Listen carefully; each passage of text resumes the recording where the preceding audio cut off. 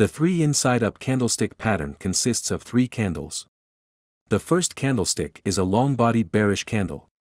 The second is a bullish candlestick, with a long real body, equal to 50% of the previous bearish candle. The final candlestick is still a large bullish candle, which closes above the opening price of the first bearish candlestick. The pattern when summed up, resembles a bullish hammer candle. This is a bullish reversal candlestick pattern, that usually appears at the end of a downtrend. It warns that the downtrend may be over, and the uptrend is starting to resume.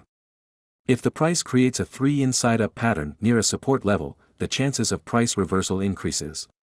Take a long entry, above the high of the third candle, and place the stop loss, at the lowest price level of the pattern. The target can be set as the nearest resistance level, or set a reward to risk of 1.5:1.